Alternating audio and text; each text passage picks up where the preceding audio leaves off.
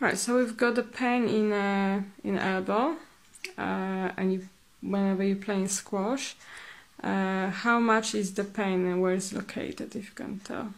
It's just down the outside of my elbow there. And yeah, so after I've been playing the following morning, it's probably about 8-9. Okay, 8-9. All right. And when you extend and whenever you press, it's yeah.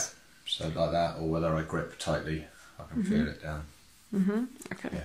All right. Thank you. Okay, so we done the protocol for the tennis elbow. It's a bit different. And how is the pain now? It's definitely less than it was. Still there a little bit, but it's definitely less. Yes, we're looking on the first appointment for the reduction of 50% pain. Do you feel any dizziness, cold, hot, anything? No. Okay. So what's the level of the pain at this moment? Was before 8, 9, now is when you do the... Yeah, I'd say 3 to 4, yeah. Good. Definitely less. Okay, thank you.